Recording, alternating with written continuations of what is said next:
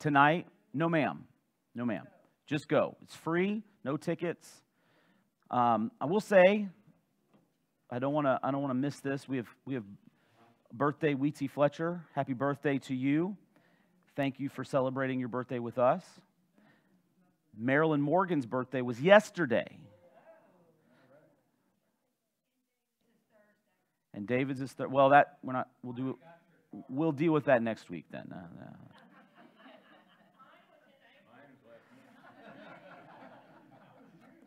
So right now, I'm just going to say a blanket happy birthday, but especially to Wheatsy and Marilyn, because theirs is this weekend. They actually, they beat you all right now. So anyway, I say that it's good because today we're talking about the unforgivable sin. So that's going to be it's good that we're talking about something lighthearted on Wheatsy's birthday and on the weekend of Marilyn's birthday, something really lighthearted. Before we do that, I want to just kind of touch base on one of the topics that we have been dealing with the last several weeks, which is the rejection of Jesus. He begins to face different levels of rejection as his ministry increases. And as we always kind of note, the irony of the rejection that Jesus faces is typically in concert with some miraculous healing. But Jesus faces rejection from three different groups of people, primarily that we've seen so far in Matthew's gospel.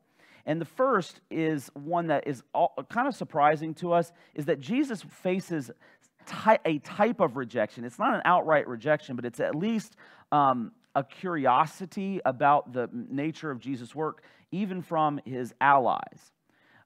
We've seen this in conversations that Jesus and his disciples have with John the Baptist's disciples. In chapter 9, verse 14 and following, they question Jesus about the practice of fasting and the fasting routine of the disciples. In Matthew chapter 11, John actually sends his disciples to test the legitimacy of Jesus in his lordship and his messiahship. And the reason that they have this, and again, it's not quite a rejection, but it is sort of a curiosity or a skepticism is probably a better way to put it. And it's based on the fact that they have this idea of what the Messiah is supposed to be and what the Messiah is supposed to do, and Jesus breaks that mold. He doesn't come in with armies of people to kick out the Romans or to purify the religious practices and the religious leadership. That's an ultimate kind of reality that will come in Jesus' second coming, but what Jesus came to do and to be doesn't jive with what they expect, and so they face Jesus with some amount of skepticism and curiosity. The most obvious place that Jesus faces rejection is from what group? The Pharisees and the religious leaders. So we'll just say blanket religious leaders. And yes, from his hometown for sure, but the religious leaders are probably the most outwardly hostile to Jesus. And what happens with Jesus and his relationship with the religious leaders as a group is that the rejection kind of ramps up. It's a progressive sort of thing. And so at the beginning, they push back against some of his teaching. They begin to question some of his practices, and then ultimately, like we saw last week, they plan they're starting to plan his crucifixion. They reject Jesus because of his practices. On the one hand, he doesn't hang out with the religious leaders. He doesn't associate with them. Who does he associate with? Who does Jesus primarily associate with? Sinners and tax collectors, because tax collectors are even worse than sinners today and back then. No, I'm just playing. But that's who Jesus hangs out with, and they can't understand that. Why does he do that? He must himself be a sinner. You know, it's that old saying. What happens when you lie down with dogs? What do you get up with? Fleas. And so that's the kind of mentality that they bring to Jesus' associations. They also don't like what Jesus is teaching. He teaches a type of law that speaks less to behavior, does speak to behavior, but it's more concerned with heart-level motivations. Jesus also says things that cause the religious leaders to believe he's actually a sinner. The most common example, or the first example, is when Jesus forgives the sins of someone who comes for healing. And who's allowed to forgive sins? Only God, which is true. The Pharisees say, who can forgive sins but God? And that's a true statement. But what they don't accept is that Jesus is God. And so if you don't accept that Jesus is God, and Jesus then pronounces forgiveness of sins, what is Jesus doing? He's blaspheming, which is the worst of sins. And not only that, Jesus begins to teach things that seem to, and we talked about this last week, it's not actual, but it seems to contradict the law. Because what does Jesus do on the Sabbath? He allows his disciples to harvest wheat or glean from a field. He heals on the Sabbath. He's doing work on the Sabbath. And Jesus helps them reorient their mindset around the Sabbath. But do they accept that? No, because again, they don't accept that Jesus is, in fact, God. The third group of people that tend to reject Jesus, or we've seen reject Jesus in Matthew's gospel, are, and I'm just going to say, people that are on the periphery. These are people that they hear Jesus teaching, they see Jesus' miraculous work, and there's some curiosity, but ultimately they reject him. We saw this in Matthew chapter 8 and verse 34. Jesus heals some demon-possessed men in the Gentile area of the Gadarenes. And what do they tell Jesus to do after he has healed these men and sent the demons into the pigs? What do the people of Gadarenes tell him to do? Leave. Get out of town. Now, if they're pig farmers, you kind of understand that. You know, they're pig herders. Is it farmers or herders? Probably herders. But they've just witnessed a miracle. And yet, that does not compel them. And throughout, if you look at all the Gospels, there are these groups of people.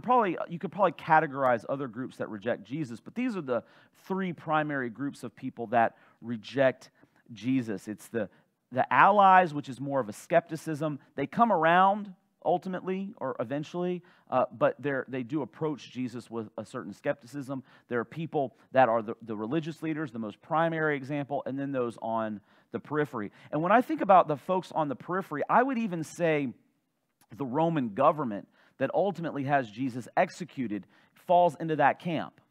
Because like Pontius Pilate rejects Jesus, but he doesn't really understand what's going on, nor does he care. Nor does he care.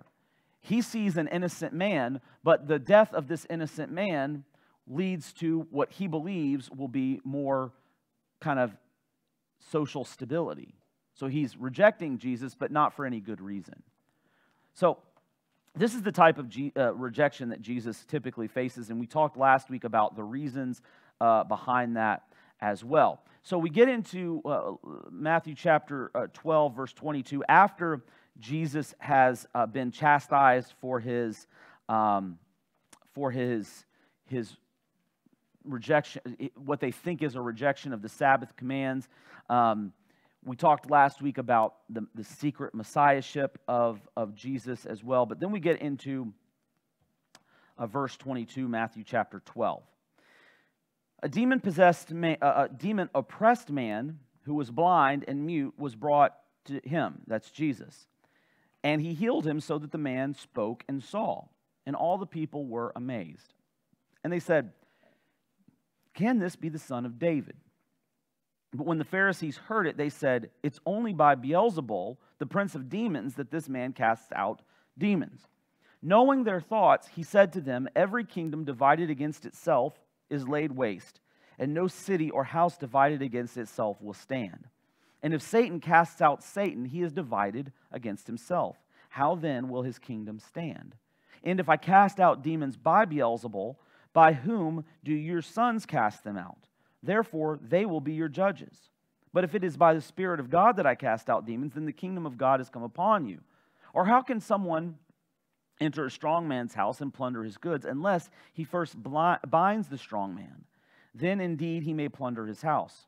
Whoever is not with me is against me, and whoever does not gather with me scatters. Therefore I tell you, every sin and blasphemy will be forgiven people, but the blasphemy against the Spirit will not be forgiven.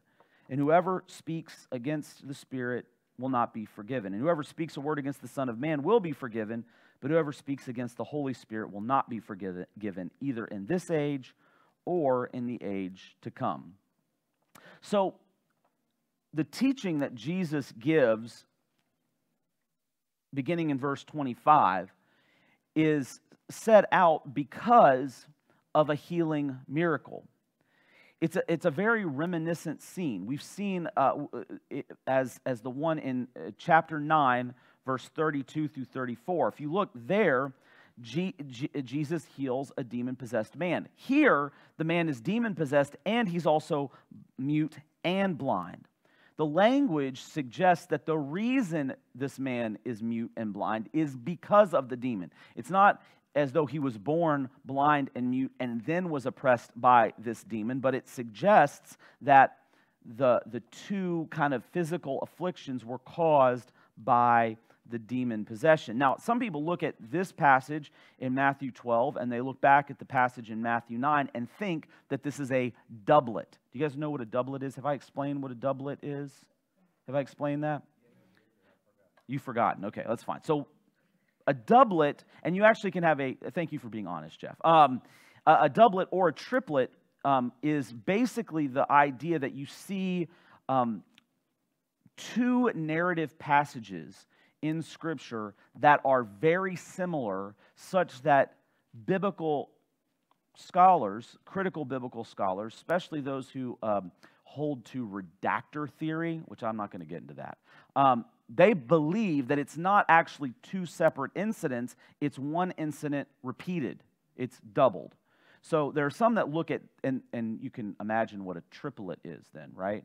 So, for example, not just in the New Testament, but in the Old Testament, you see this happen in the life of Abraham. Abraham goes to Pharaoh with his wife Sarah, even though she's pushing 85 or 90 years old. Abraham is very concerned that she is so beautiful that the people in Egypt are going to take her as their wife and kill Abraham. And so what does he say? Not my wife, she's my sister. Well, there's a similar scene later with Abimelech. And so critical scholars will say this is actually the same incident repeated twice, but just reframed in order to move the story forward. Now, most of the time, that view is a fabrication of what's actually going on. Can two things, similar things, happen to a person? Yes, and in fact, the two similar things might be presented in order to show us a pattern of behavior of both God and His people. So this is what we see with Matthew chapter 9 and then Matthew chapter 12. Is it possible that Jesus healed two demon-possessed men at different times and in different locations that are afflicted with similar things? Yes. It says that Jesus went to an area and healed everybody. So the charge that this is a doublet doesn't really hold up at all. Doesn't matter anyhow. I mean, I think to me, I think it's important to see that Jesus has a pattern of behavior, and that the pattern of behavior represents something of who Jesus is and the inbreaking of the kingdom. Matthew's presenting it this way to show us that very thing. I think, if we accept that the Word of God is true in all of its forms, then we have to accept what it says to us. Now, do we have to accept the total historicity of every single point in the way that we judge historicity?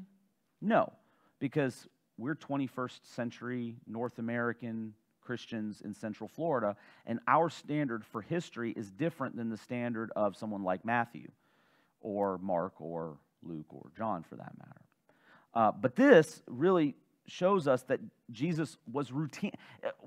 you got to think about Jesus' life. We think of Jesus as a teacher, but when you read this back to back to back, what is Jesus doing all the time? He's healing people. I mean, and you understand why. If you knew a person who could do what Jesus did, how many people would be lining up? And that's and pre-internet days, this is the whole world. This is people lining up to see Jesus. So this is just to say that that's a pattern. So Jesus performs the miracle, casts out the demons. The man can speak and see. Notice how little real estate the actual healing takes up in this miracle. One verse. One verse.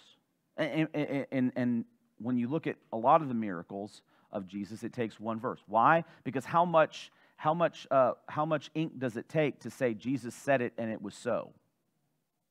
Or Jesus touched the man and it was so. This time he doesn't say that he touched the man, it just says he healed him, so that the man spoke and saw.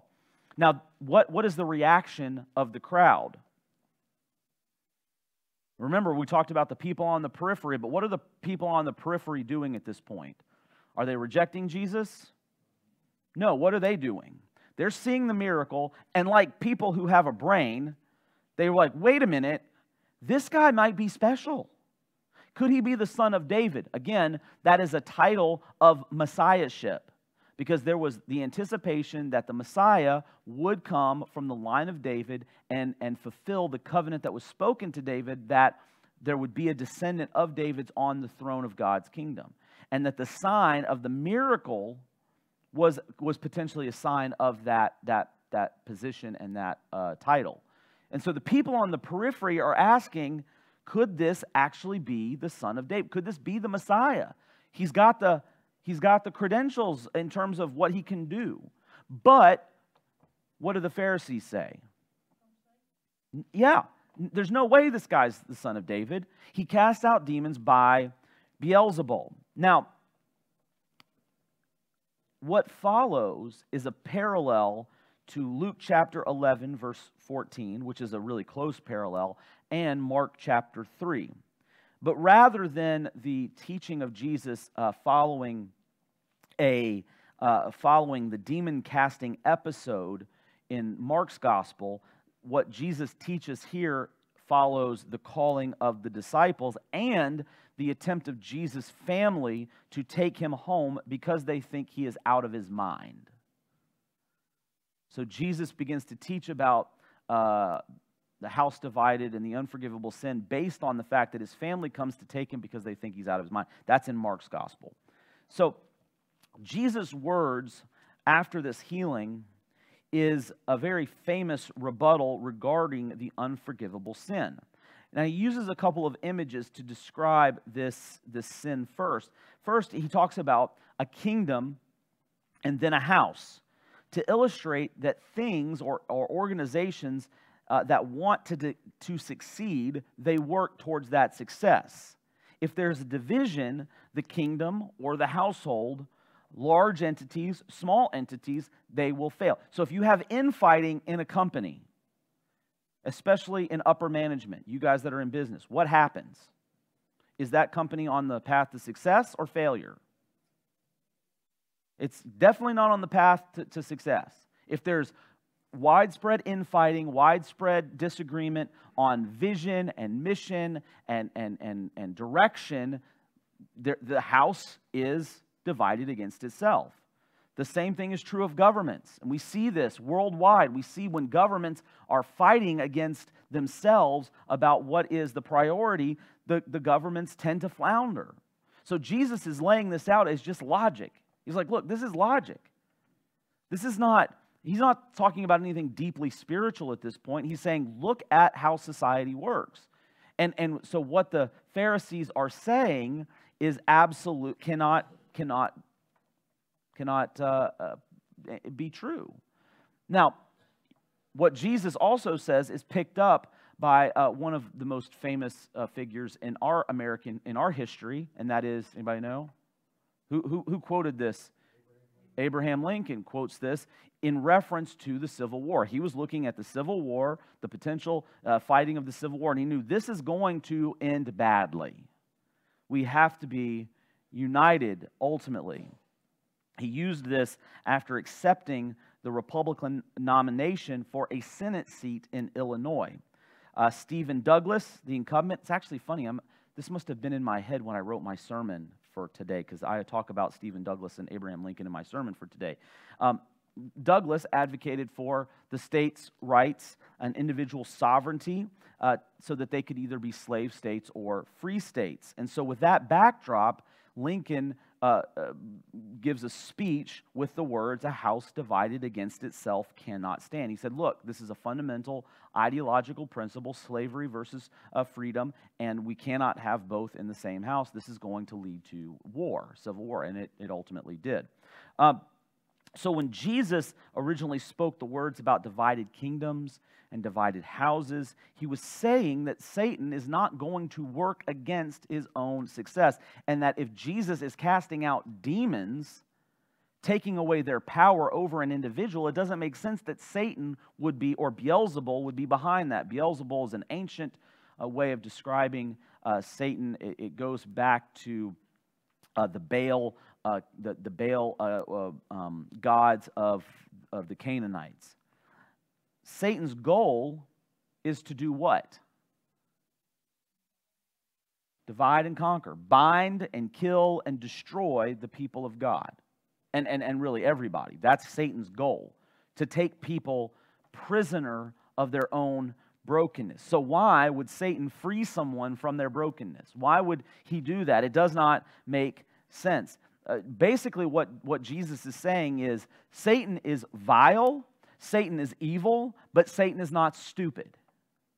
He's not going to work against his own success. And so what Jesus imagines is the whole world as the house of Satan. Now that he's using this metaphorically, okay? He's imagining that this world is broken, and actually Satan is called the prince of the air, and there is authority that's given. And then he admits that Satan is strong. And yet Jesus has come into the house. And so Jesus is coming to take back the house, and Jesus is stronger. And so what does Jesus come to do? He comes to bind up the strong man and then plunder the house, which is a very odd thing, metaphorically, to just think of Jesus as being a plunderer of a house and binding up the strong man. But that's what he came to do, to defeat all the effects of the brokenness of this world, all the effects of sin. That's what the miracles are about. That's what the healings are about. He's declaring that the broken rule of Satan is over. And the kingdom of the fall is on the way out. So the kingdom of God has come in Jesus Christ. Yes, Carolyn.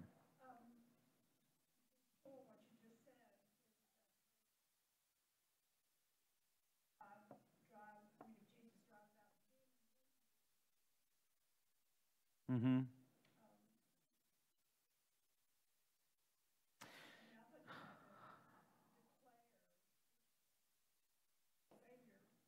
Well, so what Jesus is doing here, though, is not saying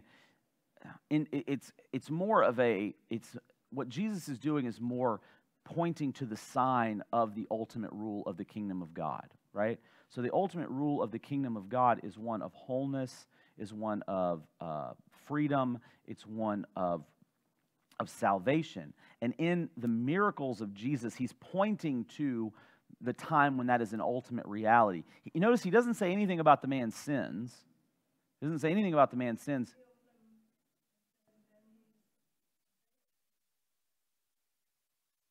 Well, we don't know how the man responds. This is one of those cases where we don't actually see how the man responds. There are times when people are healed by Jesus and then are still skeptics. We can think in John's gospel where there are times where John actually creates a contrast between people that are healed and accept and follow Jesus, and then those who remain somewhat skeptical about Jesus, which is... We think it's kind of odd when a Pharisee looks at a healing miracle and still rejects Jesus. It's even more odd when Jesus actually heals a person and then they don't immediately follow him, right? But there are cases where that happens, especially in John's gospel. But here the point is not the man's salvation or not salvation. The point is what the healing is about. And the healing, and all the healing miracles are about Jesus' ultimate work over all the effects of sin and brokenness in the world. Now, is the work of Jesus totally accomplished, or are we waiting for it to be fulfilled or completed? Yeah, well, it's kind of a both and, right? Jesus' life, death, and resurrection seals the reality of salvation and wholeness for the world. That is done. That's accomplished. It can't be overturned. But in the meantime, we're still living with the effects of the fall, with the, as we've been talking about in this entire sermon series, the future hope of the culmination, or the theological word is the consummation of the kingdom. We're in this in-between time where the work of Jesus is done, but it's not totally complete. So we call this the already. It's already done, but it's not yet complete. So the already and not yet. That's the time that we live in now. So the healing miracles point to the reality where Satan will have no dominion over anything. And so Jesus heals the man, takes the dominion of the demon out of the man as a sign to that ultimate reality. Does that make sense? That's a lot, but that's why Jesus says, look, a house divided. Satan is not going to be casting out demons. If anything, he's trying to find ways to put more demons in people. That's what Satan would be all about. He's not about to authorize some human being to be taking demons out when he's trying to put demons in. When he's trying to enforce the effects of the fall. So when you take this lesson from Matthew's gospel and then you look at Mark chapter 9 and then Luke chapter 9, some of the parallel lessons, Jesus turns the table by saying those who are not for Jesus are against Jesus. This is an indictment against the Pharisees who are making the accusation. Is there a middle ground when it comes to faith in Jesus Christ? Can you kind of sort of be for Jesus? No. The Doobie Brothers were wrong. Jesus can't just be all right. You guys know that song? Jesus is just all right with me. You guys know? Look it up. It's good. But it's wrong. Jesus can't just be all right. You're either in or you're out. And the Pharisees were definitely out. We cannot be kind of sort of in with Jesus, but not. It's like some people that say, well, I think Jesus was a great moral philosopher, and I think he was a great teacher, but the Son of God, the Savior of the, I don't believe that. Well, guess what? You don't get that, because if you believe Jesus was a great teacher, that means you believe that what he taught was true, and guess what he taught? That he was the Son of God and the Savior of the world. If you don't buy that part of it, then you don't buy the other part of it either. Because if Jesus isn't the Son of God and the Savior of the world, then he was a liar. So you have to, you either take the whole package or you take none of it. You don't get to pick and choose. I know some people don't like that, but that's just the way it is. That's the way it is.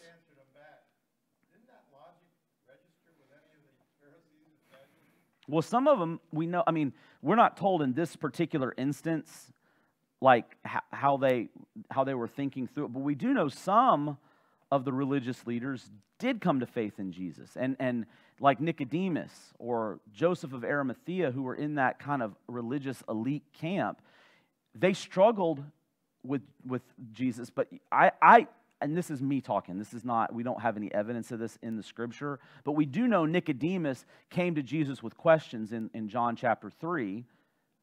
There was a curiosity, but he wasn't all in just yet. But we do know by the end of the gospel that when Jesus is hanging on the cross, it's Nicodemus and Joseph of Arimathea that run the risk of becoming ceremonially unclean by dealing with the body the day before the Sabbath, meaning they could not worship on the Sabbath because they were ceremonially unclean and could not get themselves clean, and were publicly declaring their allegiance to this dead Messiah. So what changes in from John 3 to the end of the Gospels? Well, I think this is part of it, to your point. I think this is one of those things where the religious leaders are hearing it, and some of them are like, wait a minute. All these guys are saying that he's casting out demons by Beelzebul, but he's making a lot of sense here, you know? And, oh, by the way, he's giving sight to the blind. He's making the mute talk. I mean, that ought to...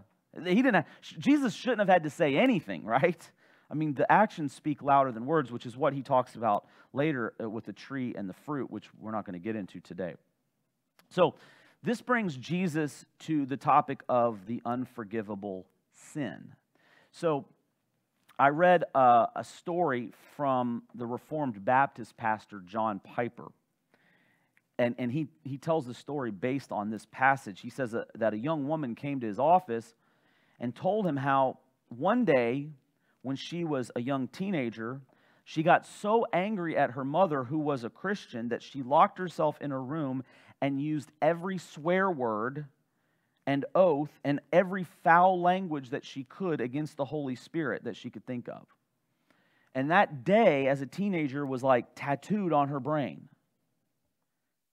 and onto her conscience. And it came back to haunt her again and again. She thought that she maybe had committed the unforgivable sin. She was terrified that she could not be forgiven, because later on she came to understand her mother wasn't a total idiot and that maybe Jesus was the Son of God and Savior of the world. She wanted to come to faith, but she felt like maybe she was unqualified because of this moment. And it was kind of a natural fear, because this whole idea can be confusing if we divorce what Jesus is saying about the Holy Spirit from the context of Jesus' ministry. What Jesus says about the unforgivable sin actually begins with a word of assurance. Look at what he says. In verse 31, he says, I tell you, every sin and blasphemy will be forgiven people. So how does he start? How many sins and how many blasphemies will be forgiven? All of them. So that is a word of assurance, right? That's how he begins this brief little statement. Whatever blasphemies, all sins. And what does all mean? Everything. All means all, right? So whatever sins a person has committed, whatever sins I have committed, they're not outside the reach of the forgiveness of God. The cross of Jesus is here for every sin, and there are no sins that are so heinous that God's love is not bigger still. Yes? No, we're getting there. Jesus says there's something that will be unforgiven, but we're going to get there. But he says all sins. So this is where some people say, well, Zach, you can't have it both ways. There's either all sins or there's one sin, right? So we're going to get to why the one unforgivable sin actually leads to the unforgiveness of all sins for an individual. Because it comes down to what the Holy Spirit came to do. Okay? So in John chapter, in Mark chapter 1, verses 14 and 15, it summarizes Jesus' ministry this way. Jesus came into Galilee proclaiming the gospel of God and saying, the time is fulfilled and the kingdom of God is at hand. Repent and believe in the gospel. The good news is that all sins will be forgiven, and the path of living into that forgiveness is repentance. Repentance is the path to forgiveness. Repentance leads us to Jesus Christ, or Jesus Christ leads us to repentance is really probably the better way to put it. And when we repent and turn from our sins, Jesus is faithful and just to forgive us our sins, what John says in his letter. Now, this is what happens in a person when they are forgiven of their sins. And that's what it feels like. I look at my sin, I look at the state of sin in my life, and I turn. But what prompts me to turn? Why? Why is it that I look at my sin and I say, you know what, I realize this is wrong. I need to turn from my sin and face God and walk towards it. What is it that prompts me to do that? No. The Holy Spirit. On my own, I will never choose God. Never, ever, ever, ever, ever, ever, ever, ever, ever on my own. This Bible says it 1,000 times. I will never choose God on my own. The Holy Spirit has, and what's the Holy Spirit, by the way? What is the Holy Spirit? God. We always forget that third part of the Trinity. It is a Trinity, Father, Son, and Holy Spirit. It's God. Unless God prompts me to turn, I'm not going to turn and repent and be forgiven of my sins. John chapter 16, verse 7 and 8, Jesus says, I tell you the truth, it is to your advantage that I go away. He's talking to his disciples. For if I do not go away, the Helper, the Parakletos, the Holy Spirit, will not come to you. But if I go, I will send him to you. And when he comes, he will convict the world concerning sin and righteousness and judgment. So what's the Holy Spirit doing?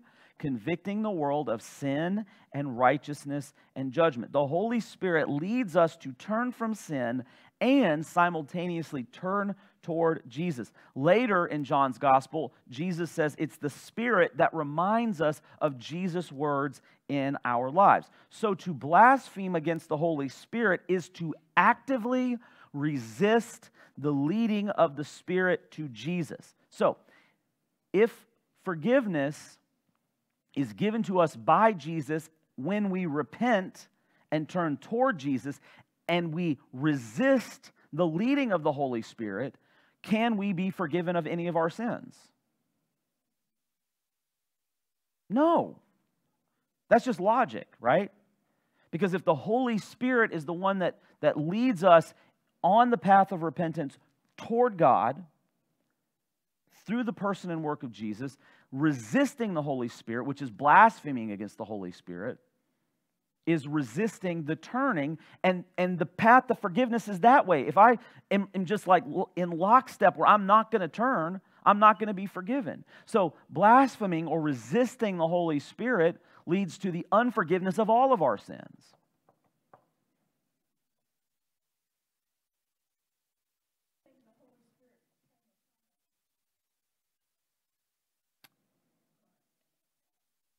No, the Holy Spirit is the person that enables us to come to Christ, and the thing that enables us to grow in our faith in Jesus Christ. It's both. It's both. Yeah. Terry. So when we pray to forgive us, are we praying to God or are we praying to Jesus? Which one is it? Yes.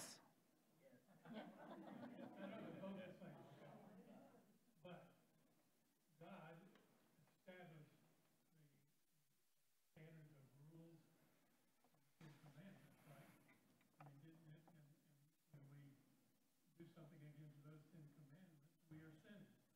So Okay. you ask God to forgive you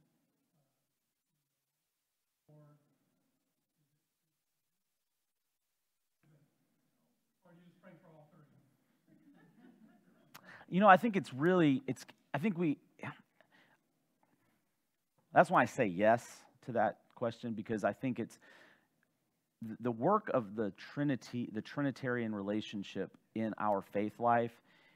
If we try to put too hard a boundary on it, we can get so caught up in the boundary that we forget that it's really not like that.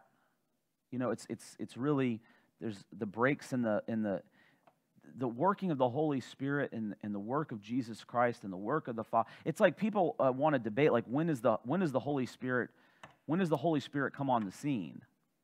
And some people believe that the Holy Spirit doesn't come on the scene until Jesus ascends into heaven, that the Holy Spirit's work on earth does not exist. Well, that's just not true. The Holy Spirit is active throughout the Old Testament. In fact, Genesis chapter 1, what do you see? What do you see, Marilyn? You see all three, and the Spirit's hovering over the vast void of pre-creation. And then God speaks. So and again, we kind of tend to think of like the corporal reality of God all the time. But how does the Bible describe God? God is spirit, right? The only person of the Trinity that definitively has a corporal body is the incarnate Christ, the second person of the Trinity. So I understand where you're coming from, Terry. I get that. It is, and I think it's because our brains don't really comprehend how the Trinity works within us. And I know some people get real legalistic about, and I do this too. Let me just say, whenever someone prays to the Holy Spirit, I question the legitimacy of it, but I shouldn't. I do in my heart, because I'm like, I was kind of taught, you pray to the Father by the Spirit in the name of the Son. Yeah. Yes, and that's in my brain, and that's in my heart, and that's in my background. But at the same time, the Trinity the Trinitarian relationship is mutual, right? And it's almost impossible for us to kind of understand and explain how the relationship in the Trinity works without tiptoeing into heresy, right? Without tiptoeing into, and so every time we say something, then we have to kind of back off of it and say, well, yes, but, right? I mean, this is why the Nicene Creed exists, because they were, for the first, several hundred years of Christianity, they were trying to figure out the relationship between Father, Son, and Holy Spirit, and there were those that couldn't wrap their brains around the divinity of Jesus and the humanity of Jesus. This is why you get the language of eternally begotten of the Father, and the Holy Spirit eternally begotten of the Father and the Son. Well, when we think of begotten, we think of, and that's why the word begat is a powerful one, because we always think of people having kids, and so that creates this kind of hierarchy of Father, Son, and Holy Spirit. But begotten does not really mean, it means that, but it doesn't. It means more than that. So we sometimes will say eternally proceeding from. But if it's eternal, it's like if my kids were eternally born of me. Like, that would be like they always existed, but they still proceeded from me. It doesn't, like, in human terms, it doesn't make sense. It can only make sense in the relationship of the Godhead. This is why the blaspheming of the Holy Spirit becomes an unforgivable kind of test, because it's resisting the entirety of God's work. And Jesus applies that to the Holy Spirit, because it's the Holy Spirit which prompts and indwells the people. That's why he, because if you reject Jesus Christ, is that unforgivable? If you say, I don't believe in Jesus, are you going to heaven or hell? You're going to hell. Is that too blunt? If you say Jesus is not the Lord, Jesus is not the Son of God, if you say that Jesus did not die on the cross for my sins, are you forgiven of your sins? No, because you haven't accepted the forgiveness. You have not accepted it. But if you change, but then you are changing and you're saying then, right? Are you catching me? But the only way you can make that change is by the Holy Spirit prompting you to do so.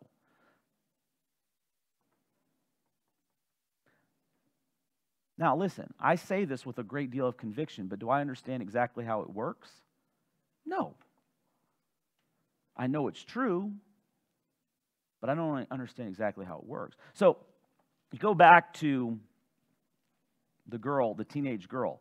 Did she blaspheme against the Holy Spirit if she ultimately turns and repents of that moment and follows Jesus Christ? No, she doesn't. She did not. She did not blaspheme the Holy Spirit in the way Jesus is talking about it here. She cursed at the Holy Spirit, but actively resisting the Holy Spirit is acting as though the Holy Spirit doesn't even exist, really. So again, context. What is the context of Jesus saying this? The context is the Pharisees are looking at the work of Jesus, which is absolutely good. If you are healing a person of their blindness, of their muteness, casting out a demon, and you're looking at that and saying that's the work of Satan, you're calling evil good and good evil. The Pharisees are in the act of, sometimes we think of the unforgivable sin as like this moment in time, right? This is the time where you blaspheme against the Holy Spirit, and but really, it's more of a progressive thing. Marilyn, what were you going to say?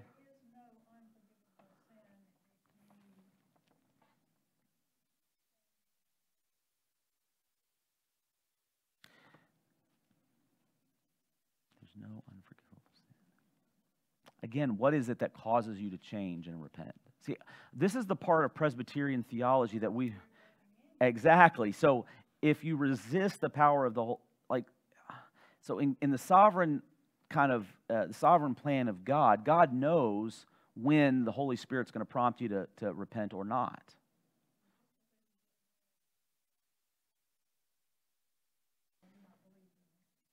It doesn't mean that's permanent. That does not mean it's permanent. But that's why the unforgivable sin is not just a moment in time. Like, this is the moment I blaspheme the Holy Spirit. I cannot be forgiven at that moment. It is a continual attitude. Maybe it starts at one point, and then it takes root, and it takes root, and it becomes the weed that grows up into your life. And that won't be, because again, resisting the Holy Spirit is resisting against the truth about Jesus Christ. You could put it the other way. The unforgivable sin is not believing that you're forgiven of your sins by the power of Jesus Christ. That's the other way you could put it. If you don't believe that you can be forgiven, if you don't believe that there's anything called the forgiveness of sins if you don't believe there's anything called the cross of Jesus, you don't believe there's anything called the resurrection of Jesus, you don't believe in any of that, is Jesus going to say, let me write you a check for your sins now? You don't believe I exist, but I'm going to give you the check anyway? No. Again, the whole gift idea, I think, really does work this way. I think this helps. If the gift of salvation, is a physical, if I have a box and I'm tangibly going to give you this gift of salvation, and inside this box is salvation, the forgiveness of sins, and I hand it to you, and you look at it and say, I don't believe there's salvation in this box. I don't believe there's forgiveness of sins. So I'm not going to open it. Do you receive that salvation or don't you? Do you receive that gift or don't you? So you don't receive forgiveness in that moment. So how can you be forgiven when you don't receive forgiveness? Do you see the logic there? So that's what Jesus is really kind of talking about. And what gives us that gift is the Holy Spirit. It's really complicated, guys. It's really complicated. Isaiah 5, chapter 5, verse 20 and 23. Woe to those who call evil good and good evil, who put darkness for light and light for darkness, who put bitter for sweet and sweet for bitter. Woe to those who are wise in their own eyes and shrewd in their own sight. Woe to those who are heroes at drinking wine and are valiant men in mixing strong drink, and who acquit the guilty for a bribe and deprive the innocent of his right. The Pharisees and the religious leaders, they are calling evil good and good evil. Have they committed the unforgivable sin yet? They're on their way. John Calvin, when he's thinking of this passage, he says, we need not then wonder if for such sacrilege there is no hope for pardon. For they must be desperate who turn the only medicine of salvation into a deadly venom. That's what the Pharisees and religious leaders are doing. They're looking at the salvation of Jesus and they're saying it's deadly poison. It's no wonder they don't receive salvation if they continue to act in that way. They keep rejecting the medicine of salvation, they're ultimately going to die in their unforgiveness. So blaspheming against the Holy Spirit is the way of looking at the work of Christ and not only saying that the work of Christ is evil, but then living as though it is evil. It is a slow process. C.S. Lewis, in The Great Divorce, he says, "For a lost soul is nearly nothing. It is shrunk, shut in itself. Good beats upon the lost incessantly as sound waves beat on the ears of the deaf, but they cannot receive it. Their fists are clenched, their teeth are clenched, their eyes fast shut. First they will not, in the end they cannot. They can't open their hands for gifts, or their mouth for food, or their eyes to see." Such is the person who sets themselves against the work of the Holy Spirit over the course of their life. Clear as mud now for you?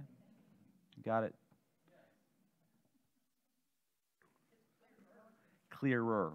Well, that's all I can really hope for. It's both and. You know, the funny thing, I want to say the funny thing, the thing about all theology is the clearer some things become, the less clear others become.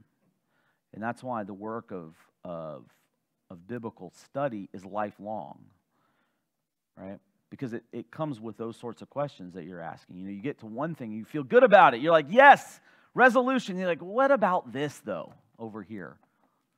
And that's kind of where we are. So next week, Jesus continues to kind of talk about how we see the work of the Holy Spirit in people's lives through their actions. Let's pray.